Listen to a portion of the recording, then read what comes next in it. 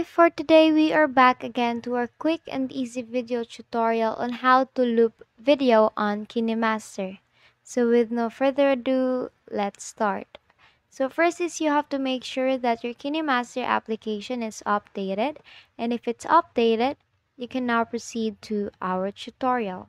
So what you have to do is to open the application, and as I already have here, I've already chosen a video. Let's just mute this one. So here you will choose the part that you want to loop. So let's say this first part and around 1.116 millisecond. Um, on the upper right, you will see a scissor. You click on that and trim to right of playhead. So it will cut the rest of the video, and here you will see this is the part that I want to loop.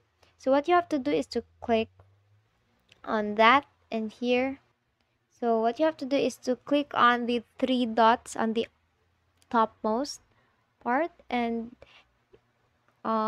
click on duplicate, and just click duplicate until you're contented to the loop that you want to make.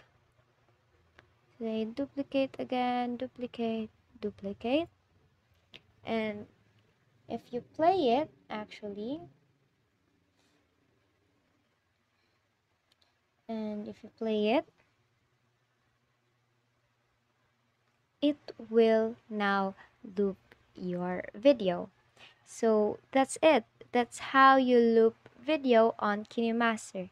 So if this video helped you, don't forget to like, share, subscribe, and click on that notification bell to keep you updated. Thank you for watching.